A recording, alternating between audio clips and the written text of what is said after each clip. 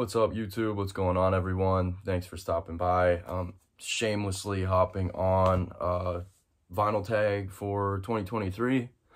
Pretty crazy because a year ago is when I started my channel doing the last vinyl tag. So really fun just to talk about your records, and it's fun to watch everyone else's videos. This morning I saw MGK Boston, new vinyl page I actually just found that was in my recommended. Saw him do the tag, which was apparently the Rob Walker created. So I want to give credit where credit's due. We're gonna roll through these pretty smooth. Might be like couple little things that are inaccurate, but we're just gonna have fun with it. So favorite release, I got my list over here. Favorite new release, this isn't a new album, but I want to give some Tom Petty love out there. Can't forget the classics. This is packed with real good live Petty and the Heartbreakers from 1997 Fillmore East residency. Yeah, as you can see, 6 sides of great originals, covers. Sounds really good. Like, this is a pretty more recent release towards the end of the year, but it's great. I want to definitely shout that out. There's also like a deluxe version. I just have the 3 LP set of that. Last artist you saw live, so I actually just saw a New Year's Eve show. Don't have any records or anything by them. I saw Mo New Year's Eve, but also saw Phil Lesh before that. But I'm going to shout out Santana because I saw him in July or August. I can't even remember. It was in the summertime. And it was really, I didn't really even have any crazy expectations for it. I mean, Santana's obviously a legend, but I was like, all right, we're just going for kind of a fun show to go to. Going to shout out this legendary album. Really great show. I'll tell you, man, he's got it. It was crazy to see him real close too. He actually got moved up really close, so really good. Another classic. You can't rule him out. First album was the best. Technically, this is Jim Sullivan, UFO. Recently got this one. It's on a pretty cool Coke bottle, clear color. Got some good colored vinyl this year as well. Pink cover as opposed to the original light blue. This is a really great record. I think, a lot of people know the story. He kind of went missing or whatever. Whatever happened with this guy, put out one, but he did put out 2 records, so technically this is a first, and I wanted to get that in there. Pretty cool color scheme and stuff going on. Big fan of that record. Hat Trick, you're supposed to have a vinyl, CD, and a cassette. I do not have, here's the thing, so I got my Machine Head cassette, Machine Head record here, good classic, heavy rocker, really good. Never gets old when you're in that kind of mood. I do have a CD of that. It's lost in the mix somewhere, but I am telling the truth, so that is unfortunately not here with us today. But pick that one. Decent amount of cassettes around, but switch up a little from my usual style of music. Album that starts and ends with the same letter. Sailing Shoes, Little Feat. Little Feat's always really fun. S and S, begins and ends with S. Really fun, easy listening. This was their second record. Great classics that a lot of people will know, just like, easy to slip. Sailing Shoes, Willin', big ones on there. Easy, fun listen. Artist that shares the same birth year. I don't even have anyone close to me that I listen to. So I was born in 2000, 22 now. So I'm just picking a recent record. This was a reissue, I believe, from this year. This is the band Woods, kind of folk indie rock, kind of alternative music. This is on a Red record. This album is City Sun Eater in the River of Light. I believe this band formed early 2000s in New York City, I believe. So that's a cool, different listen, unique style. Something new, wanted to put that in there. All right. Most listened to album.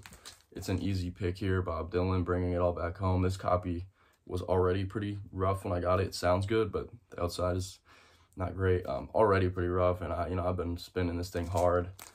Just never gets old. Always puts me in the mood for more Bob Dylan. Most listened to artist overall is definitely Grateful Dead. Picked up Live Dead this year. Very happy about that. you know, this sounds amazing, man. This is like amazing on your stereo. This is just a great, great live. Early Dead, good rockers on here, man. So good. Get a beautiful, you know, Dark Star, Love Light, St. Stephen, 11, you know, just crazy, crazy good. So that's overall, you know, the Dead are always a part of daily listens. Australian band, probably expected. This is a big one everybody knows, AC/DC. Dirty Deeds Done Dirt Cheap.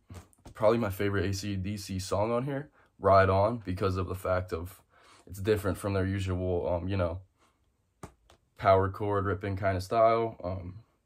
Ride On, definitely amazing. But this is a good, you know, this is a good solid record. Most people know Dirty Deeds, you know, Big Balls, all that. Some funny songs.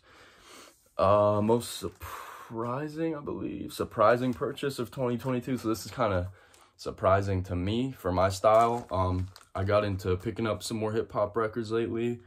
They sound really good. You know, you can't go wrong with it. Like albums like this and Eric B and Rakim, you know, Paid in Full. These are classic hip-hop rap, you know, and you can't rule these out. It doesn't get talked about much. You know, vinyl leans towards more rock and, you know, jazz and stuff, like country stuff like that, but this is really good. You know, this is like real good artistry, good songwriting, great style. And like you listen to that as a whole, like the infamous, I didn't even say it, the infamous Mobb Deep.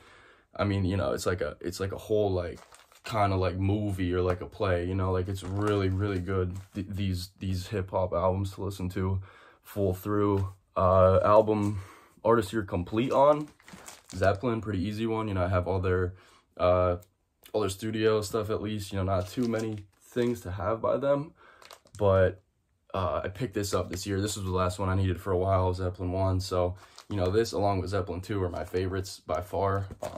Zeppelin 4 is overrated. Hot take. I'd put 1, 2, and 3 above it any day. A great run of 3 albums in a row by a band. I guess 3 albums in a row. I'm going Creedence. I'm a huge Creedence fan. Now, this could have went with their debut and then these first 2, but I'm going Bayou Country, Green River, and Willie and the Poor Boys. Could we just appreciate the fact that these 3 records were all recorded and released in 1969? I mean, insane. Green River, I've become a much bigger fan of that record lately as a whole. You know, great tracks on there.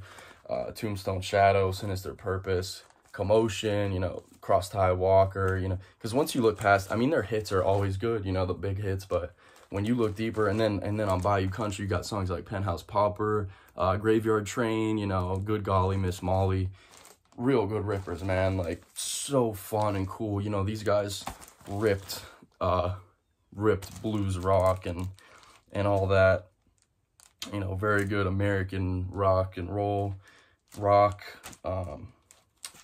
So real good 3-album run in 1 year. That's fucking crazy, actually, you know. So just gotta show the Creedence love.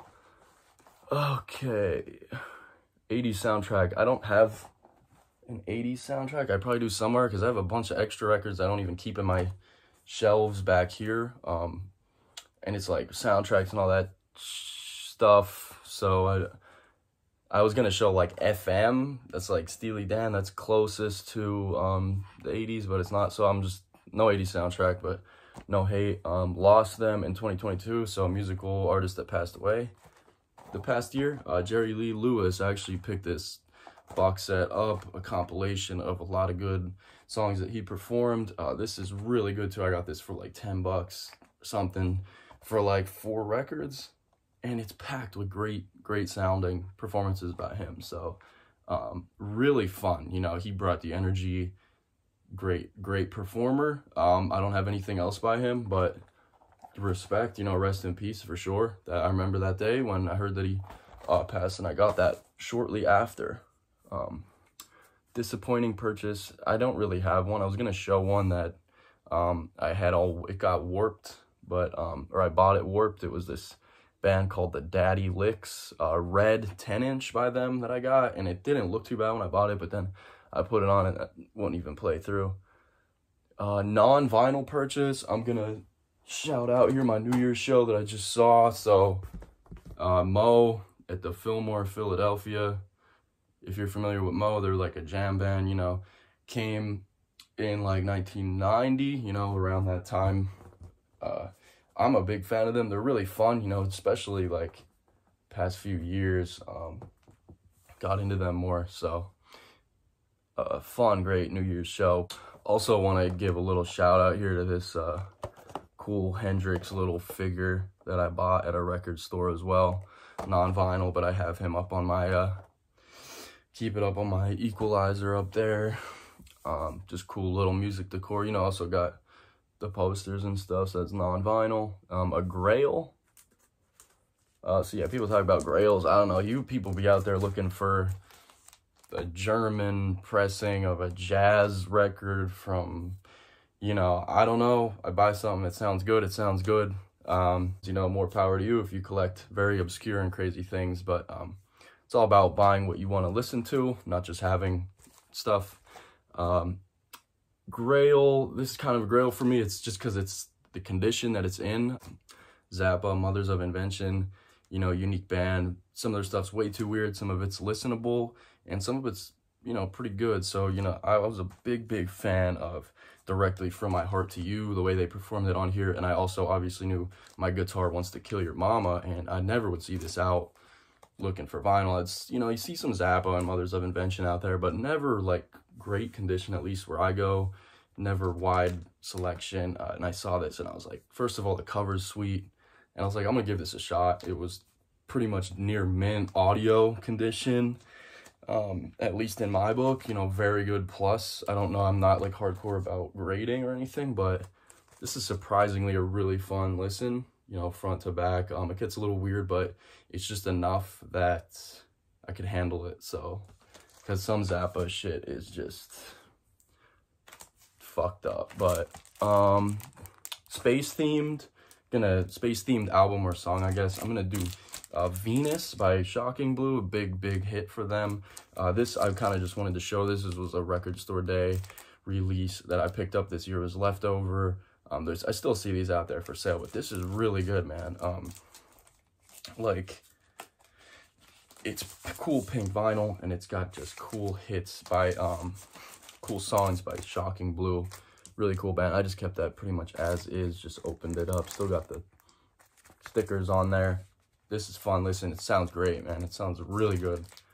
So that's that. VCLT, or a present. So show something you got sent to you as a present or just gifted. I don't have really like a following on here, so I don't really have anyone send me anything.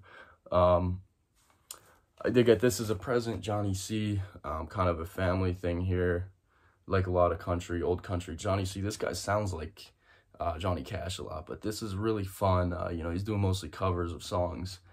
And I got a good amount of country, you know, in the collection. And sometimes you just get in that mood and you just want to spin the classic country like that. And it's great. So Johnny C, The World of a Country Boy. All right, now an album from 1973. Wow, I ran through this pretty quickly, which is good. Better than keeping anybody, you know, losing the attention span.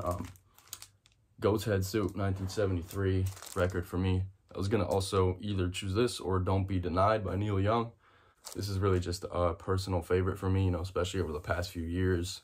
I've grown a big connection to this album, just something about it, compared to the rest of the Stones stuff, you know.